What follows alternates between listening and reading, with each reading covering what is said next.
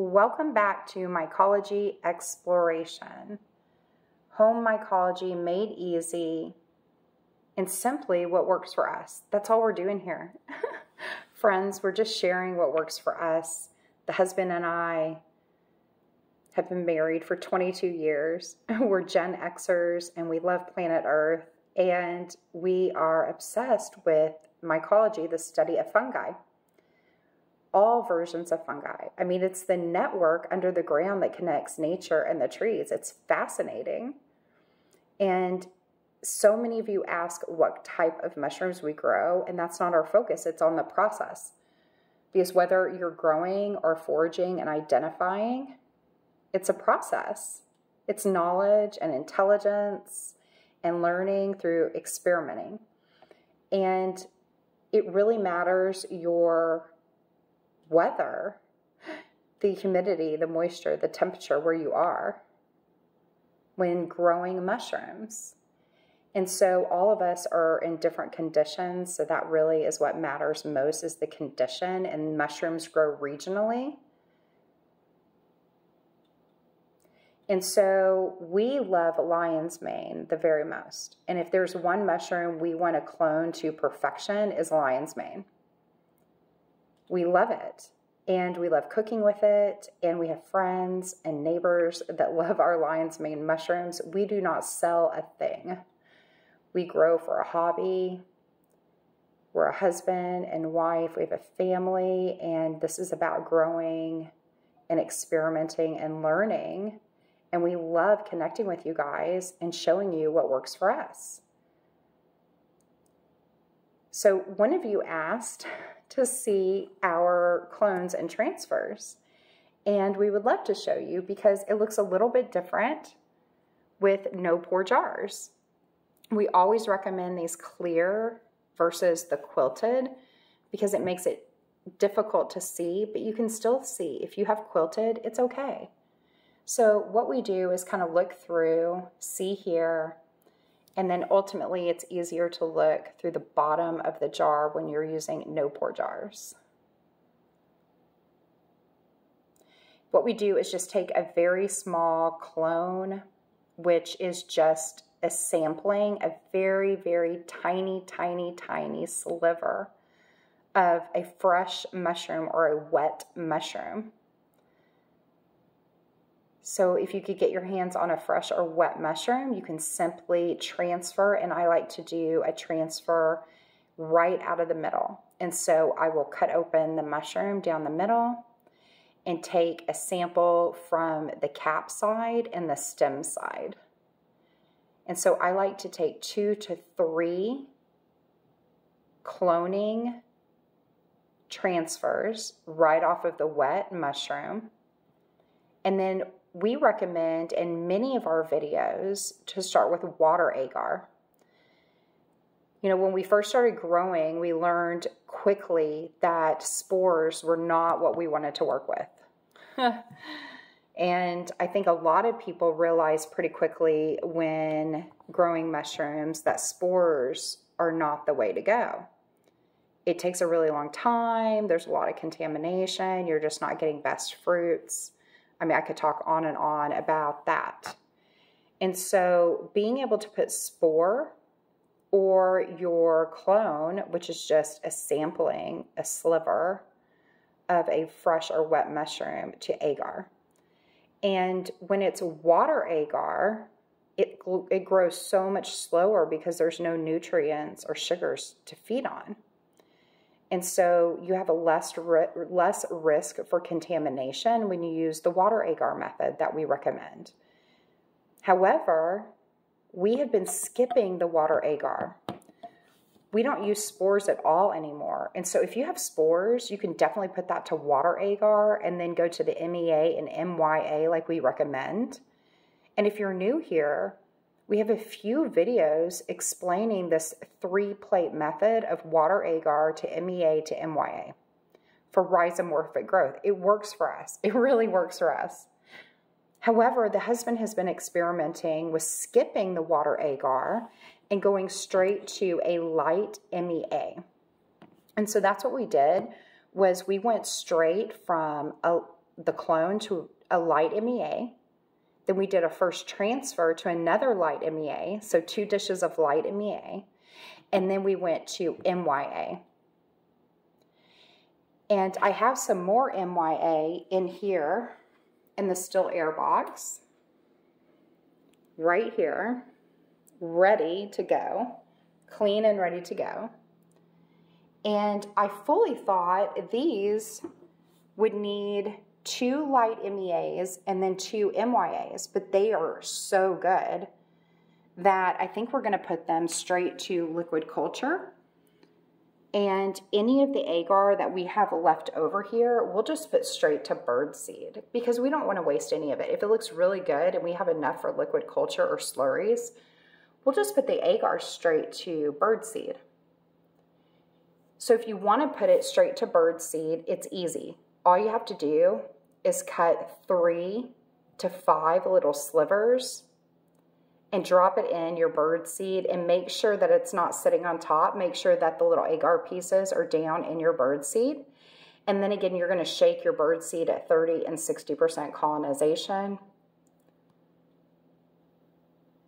If you're moving it straight to a liquid culture, which is what we're going to be doing, liquid culture and bird seed on these, to not waste any of it because it looks so good.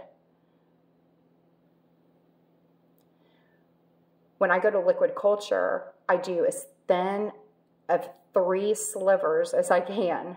3 thin slivers. And then we mix, mix, mix, stir the jar, so that it breaks up the agar. And you have beautiful liquid culture. So in here, these are actually a clone. So you can see they're a little bit darker because this is actually the wet mushroom, so not a transfer. Those are clone in there. This is a transfer. So the clones, again, they're a little bit darker. It's a wet mushroom. So what we did on these in the still air box is that was a clone. It went straight to a light MEA. And we're going to try going straight from a light MEA to the MYA. We're going to see if we can skip and go from light MEA to MYA and do 2 plates. So we're just experimenting right now. This one is the 3rd plate. So you're going to clone, and then you do transfers from the clone. So this one is a 3rd transfer, and in here is just the 1st clone. And again, we are really experimenting with just this light MEA and the MYA because we're getting so much rhizomorphic, but we're not having contamination. I mean, I've even got this one over here that you can tell something bounced a little bit, but it still looks amazing. Look at the rhizomorphic growth in there. You can see the antlers, the branches. They're just beautiful. They look great. All of them look great. And so when I take a transfer, I'm just going for little tiny rectangles or triangles and the thinnest sliver I can get. We use X-Acto knives here. So we have an X-Acto set. And what I'm doing is just taking the lightest sliver. So let me show you. Let's get over here. So what I'm going to do is come around the outside where you see the rhizomorphic, the antlers. And that's where I'm going to take the samples, the transfers. And I'm just going to pick the very best ones, the cleanest ones for the liquid culture and the slurry, because we're doing it all, we're experimenting. And I'm going to take it from the outside, the smallest, thinnest ones that I can. See how small that is in the center? That was the transfer I took before. So your transfer will sit right in the middle, So see how small it was? The smaller the better. You don't need big pieces. The smaller the better. And then really slivers for your liquid culture. You don't want big, thick pieces of agar in your liquid culture. They're not going to dissolve. It's not going to work out. Really thin. So stick around the outside edges where it's antlers and thicker white mycelium. You're looking for rhizomorphic. Tomatose is fluffy. Rhizomorphic is more antler. So you can see the transfer right in the middle there.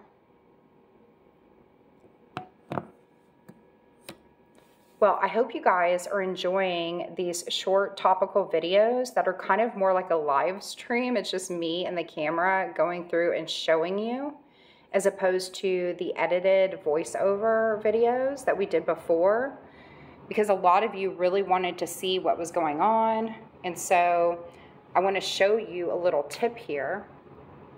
My heater just popped on, so I apologize for the air if you can hear that. But I wanted to show you here what I do is we have this space, and I just put the table up against the wall where the armholes for the still air box are facing the wall, so the air's not getting in. I mean, my heater just popped on, and so no air's blowing in, and I use paper towels and just push it in. And so there's alcohol. I spray alcohol. I have this spray bottle I just fill with alcohol. And so I spray it all. I use gloves, and then I just move the table out where I can stand between the table and the wall.